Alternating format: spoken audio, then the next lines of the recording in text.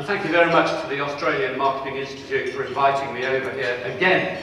I was here this time last year. So John Sembe in particular, I think this seems to me a bit like a triumph of optimism over really common sense, but we shall see. Now, of course, taking a cue from advertising before the main programme, a bit of a commercial if you don't mind.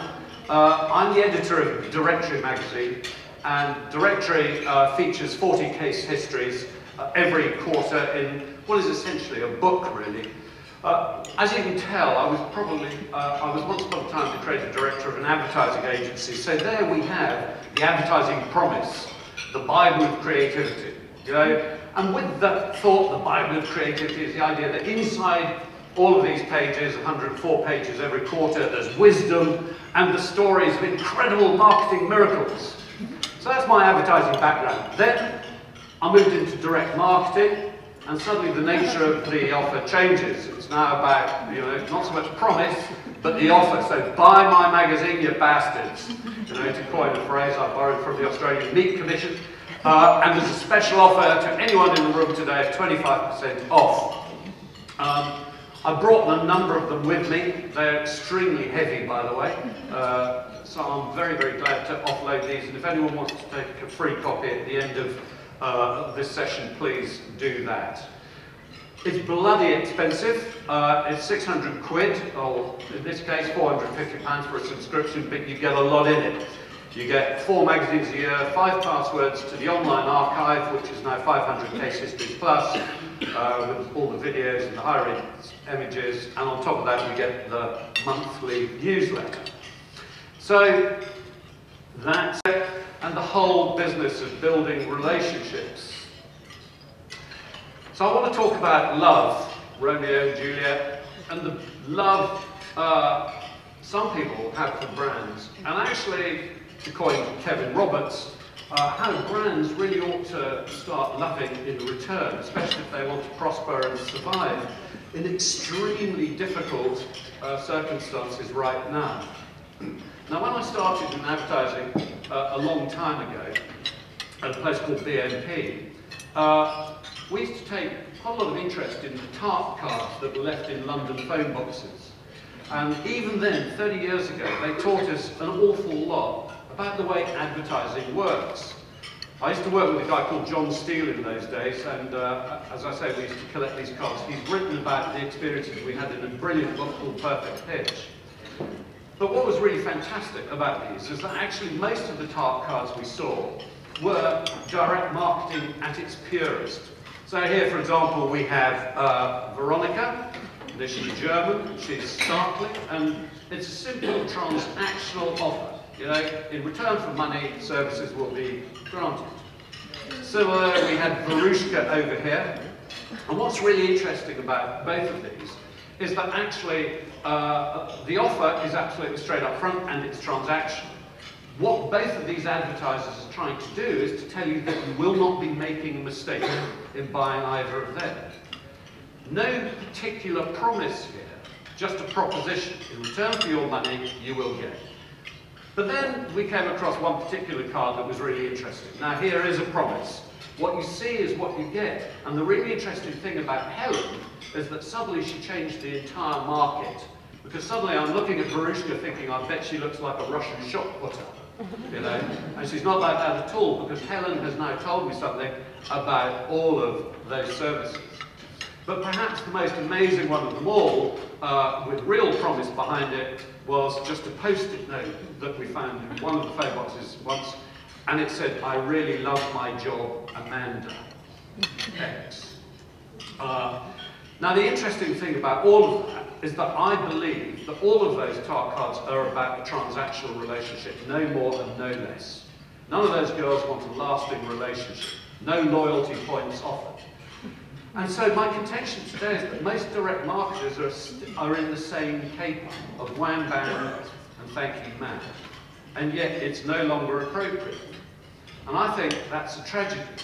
You know, because I think a lot of direct marketers are not only ignoring the opportunities to use direct marketing to strengthen relationships, but actually in some cases they may be really damaging them. So let's have a kind of look at the way relationships begin. The relationships begin with brands. They start with advertising. So here was a lady who put an ad in looking for love. Fascinated. She wrote a book about her experiences, and she was rather hurt that nobody asked her to marry them. But actually, she wasn't looking for love. She's absolutely dead straightforward. This is about sex. So advertising is where you can start building a relationship. Then, of course, there's sales promotion, or you throw a party. And certainly in my singleton days, I used to throw a lot of parties just in case somebody got so drunk they stayed over. Never they did. But you can use other forms of guerrilla communication these days. And then you hope that perhaps you're getting a name. Once you've got a name, then of course what you can do is you can write to your intended, am I made of wood? I have seen you from afar, and so forth. And now, interestingly, these days you can also use online in new and really surprising ways. And this is a little love story from Italy with young Giovanni. Mi chiamo Giovanni e volevo chiederti una mano, perché questa mattina ho incontrato la mia vicina Gaia, quella che sta al piano sopra, il piano di sopra. In sostanza io ho chiesto un sacco di volte di uscire e mi ha detto che finalmente, se 50.000 di voi glielo chiederanno, mi darà un bacio.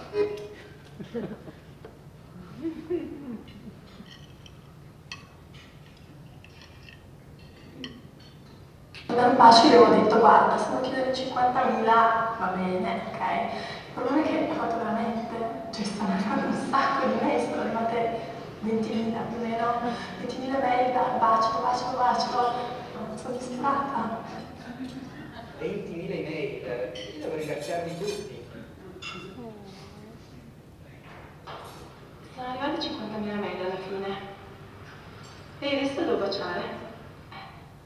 Grazie, grazie veramente a tutti, grazie mille. Domani vado in un bacio.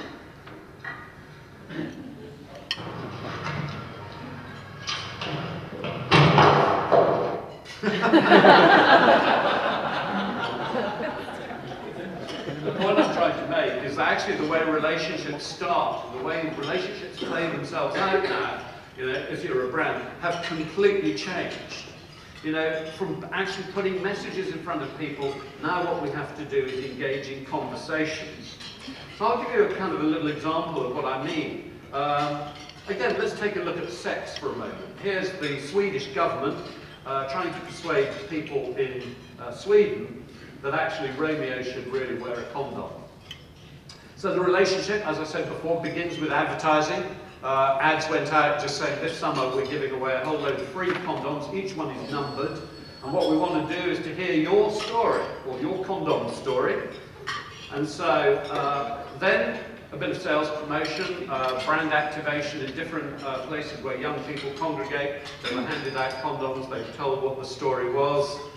If they expressed an interest online, then direct mail was sent out to them, sending them their numbered condom, and actually telling them what to do, which is every condom has a story to celebrate every time someone rolls on a rubber. We're handing out 100,000 numbered condoms. And we're opening a blog for people's own stories about who does what to whom this summer. So please feel free to kiss and tell. So of course, as I said before, other forms of one-to-one communication, and so condoms were left in public places for people to take them off, and then the stories began to come in. And so all the numbered condoms, literally thousands of people went to the website and started blogging. Some of them, I'm not sure we're telling the entire truth, but there we go. And then what happens, of course, is it starts a whole series of other conversations. Now behind this, there's actually a really, really serious message. But the way they've communicated this has not been sequential at all. It's capturing different people at different times. So here's another little example. In this instance in Beirut, a florist was trying to sell love. And not only trying to sell love, and I think this is the really interesting thing, trying to change attitudes, trying to change behavior. And the thing about direct marketing, it seems to me that actually if all you try and do is build a sales spike, what you're doing is missing an opportunity to do something much bigger. So Exotica is a florist in Beirut, and essentially the real problem in Beirut is that there are 6 girls to every male. And the males all behave like kind of male chauvinists do. And so they created a blog site of somebody called Ivy. And Ivy started blogging about what it's like to be a young woman in Beirut. And she started blogging about how it was time girls took the initiative, because guys were just completely pathetic about it. And actually more and more women were waiting longer and longer and longer for guys to get off their arses. So Ivy started blogging about this, and she said that women had a number of rights. And the first right they had was that they had the right to make the first move. So Exotic Organised took this idea and they started printing it into leaflets, which were then distributed around Lebanon. Girls saying, we have a number of rights, and first is that we can chat up guys. We don't have to wait for them. And then, because this is a florist shop, they got girls to go around the streets of Beirut handing out roses. To girls. Now the interesting thing about these roses, they're all different colours. And what they said to the girls is, girls, give the guys you know a rose, you know, but give them a rose of a particular colour. And so as the girls handed them over, they said to the guys, you've got to go to our website, the Exotica website, to work out what these flowers mean, the language of flowers. So guys were then driven to the Exotica website where they could discover what the colour of their particular flower that they're being given meant. So what it meant was, you know, stop hanging around, you know, let's get started. There were a whole series of kind of messages from girls there. While they were on the website, of course, guys could do the decent thing and buy their girl, or buy the girl, some proper roses of a nice deep red colour. Now the point about this is that sales for St. Valentine's Day were 21% higher than they'd been the year before. So the really important thing is actually this was a marketer who had given a lot away in order to get given back. It wasn't just purely transactional. What it was an idea about people and about social behaviour. And that's what I think the really fascinating thing about direct marketing right now is that you can use media combined in such a way to change the way people think, let alone what they do. Now, Romeo and Juliet were assured by Shakespearean scholars were probably 15 and 16 years old at the time of the play. And actually, young people are really interesting to talk about, because, especially in the context of mail, because young people don't get mail.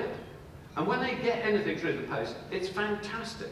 And that little insight led the Royal National Lifeboat Institution in the UK to create an incredibly successful campaign that really shifted attitudes and got people talking.